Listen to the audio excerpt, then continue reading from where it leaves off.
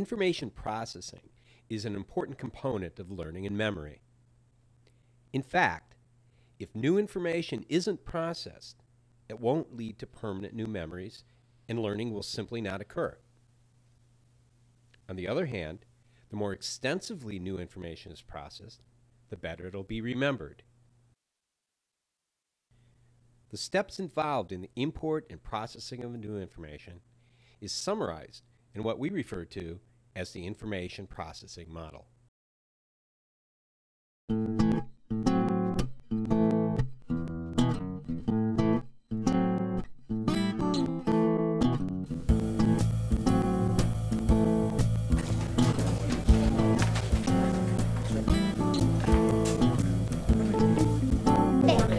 What happened?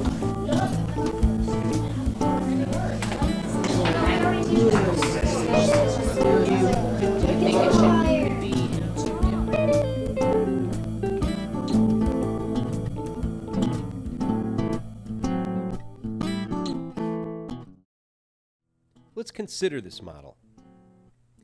In essence, the input arrow indicates new information entering the brain. Now, most information that we are presented with never makes it to the learning pathway and is lost. This is indicated by the downward arrow on the left, leading to forgotten. We constantly receive an enormous amount of information, literally thousands of stimuli per second. And we can't process all this information at one time. Consider, just for an example, the feel of your right foot at the very moment that I'm speaking. Now, in all likelihood, you weren't thinking about your right foot at all until I brought it up. However, now that you're thinking about it, you can sense it, and you can sense information being sent from it to your brain. For example, its position relative to the rest of your body. Obviously, it would be very difficult to concentrate on anything else if we spent all of our time with information coming from our right foot, let alone the rest of our body and all of the environment.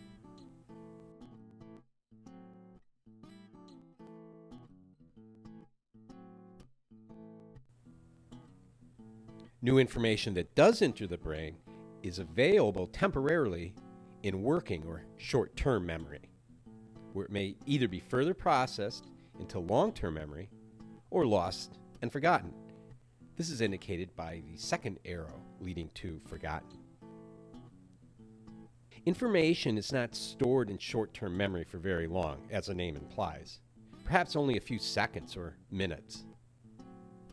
It's either processed or lost forever. Not only is the storage of information in short-term memory brief, but it's also very limited in capacity. We can only place a few bits of new information into short-term memory before it's filled, and new information begins to replace previously stored information. Somewhat like when we overfill a glass of water. This is essentially what happens when we're trying to memorize a telephone number, for example, and someone comes up and talks to us, and we completely forget the number. Essentially, we're replacing the number in our short-term memory with the new information that the person has given us.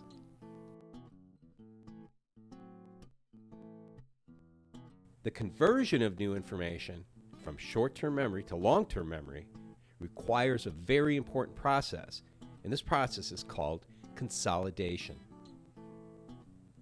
As suggested by the information processing model, consolidation is a complex process involving the comparison of new information in short-term memory with previous knowledge through the retrieval of related information from long-term memory. Virtually no new information is consolidated without first comparing it to information that we already have. When thinking of short-term and long-term memory, sometimes it's convenient to consider the analogy of a university library. When we first enter the library, we come to the periodical room. And this is a room where we have the most recent issues of periodicals, magazines, and newspapers that are readily available to anyone who wants to use them. However, they're not stored in the periodical room very long. This is analogous to short-term memory. Long-term memory, on the other hand, is more like the stacks of the library, the countless floors and rows of old journals and books, journals that are bound together, organized in some fashion, date, chronological order, alphabetical order, and are stored for long-term reference. Not only is there a tremendous amount of information, but this information can be very old indeed. And very much like the old stacks in the library, every now and then we come across a memory from our long-term memory that we've just completely forgotten that we even knew. Events, even faces that we haven't thought of for years. And what about the transfer of information from short-term to long-term memory? Does the library analogy still hold? How can we consider consolidation? Well, in any library, the way that information or periodicals are moved from the reading room where they're on short-term display to the long-term display of the stacks is by a librarian. And so, in our analogy, the librarian represents consolidation. Next, let's talk about retrieval. Every bit of new information will be compared to old information already stored in long-term memory banks. Retrieval, in the library analogy, is pretty straightforward. It's represented by the card catalog in the old days or the computer terminal today.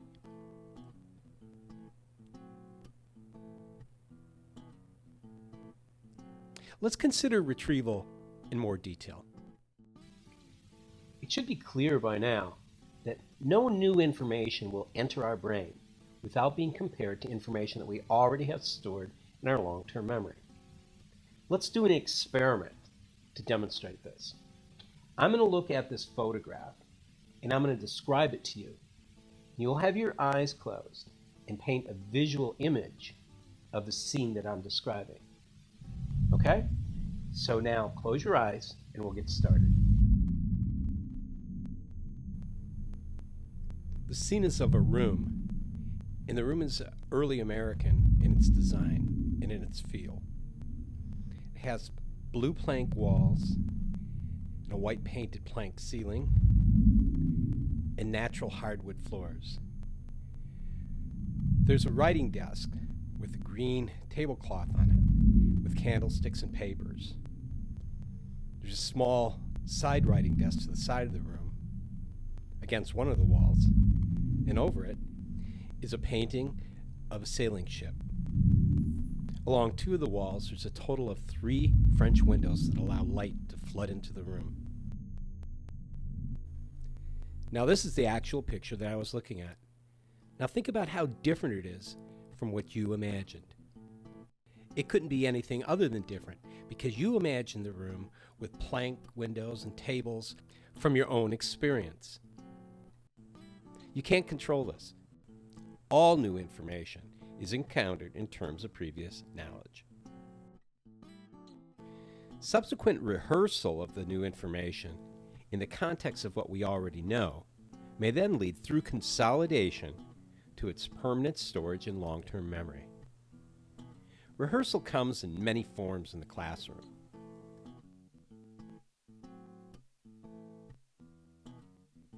Homework problems that necessitate application of information gained in class is rehearsal. One student explaining new information to another is rehearsal for both students. Or students working on their lab report based on data that they collected while conducting an experiment is rehearsal as well, and so on. Actually, virtually any time a student refers back to newly introduced information and uses it in any way, rehearsal takes place. And it will help them to consolidate the new information into long-term memory. By far, most information in short-term memory never makes it to long-term memory. It is not consolidated. It is lost and forgotten. In the information processing model, this is represented by the third arrow that leads to forgotten. For information to remain in long-term memory, new connections between nerve cells in the brain, or neurons, have to be made. This process is a physical change that involves the turning on of genes and making proteins. Learning is a physiological process. And like any other physiological process, it's going to be affected by the overall status of our body. Things like sleep, nutrition, exercise, or drugs will have a big effect on how we learn. Viewed from this perspective, we see that learning isn't magic. It's science, it's biology. Also from this perspective, we can see that as educators, we literally mold, physically shape the brain of our students as we teach them. This single fact is enough to encourage the blend of neuroscience with classroom practice so that we can help control this complex process to help our students learn.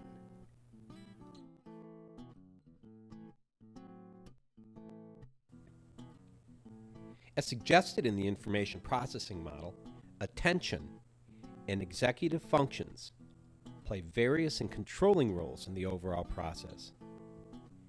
Let's talk about executive functions. Executive functions essentially oversee the handling of new information. It orchestrates the retrieval of relevant pre-existing information from long-term memory, guiding rehearsal while helping direct attention. When a student decides that a new piece of information is similar to something that they've seen before, that's an example of using their executive functions. When a student is reading and realizes that they didn't understand a concept that they just read in a textbook, for example, and decides to reread the paragraph containing it, they use executive functions both to check their understanding of a concept and to formulate a plan, that is, the rereading of the paragraph, for improving their understanding.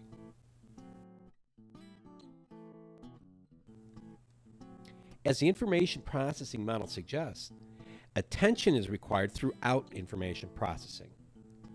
No new information can be consolidated into long-term memory if we do not attend to it. Executive functions are involved in helping students decide what they should focus their attention on in any given circumstance.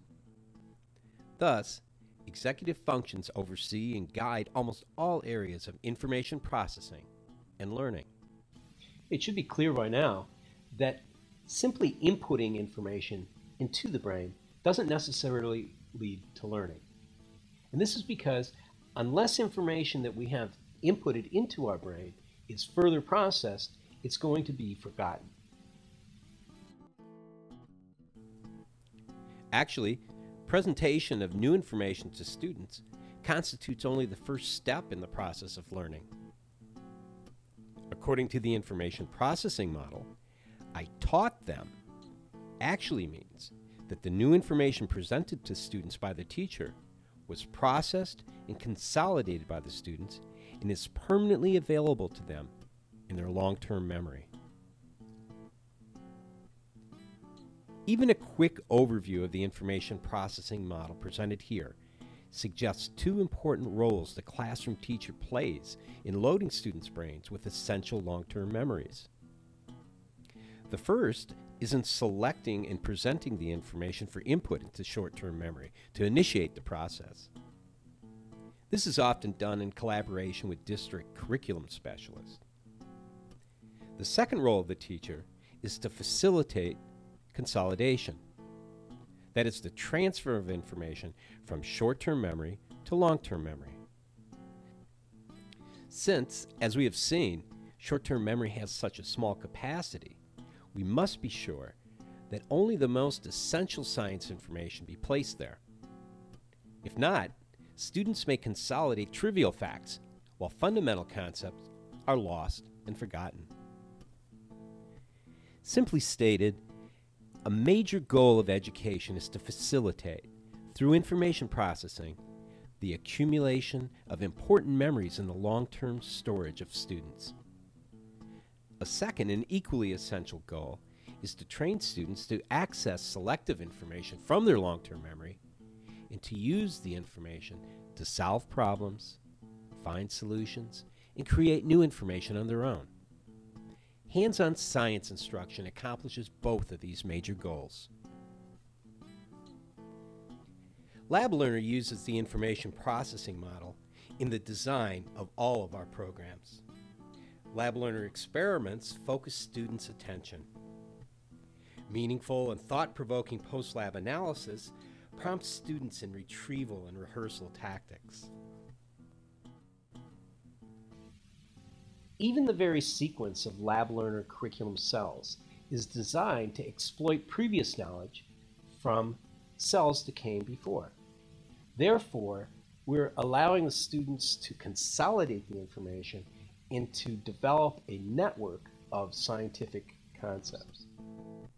And that's why the LabLearner approach to science education has always been referred to as the science of learning.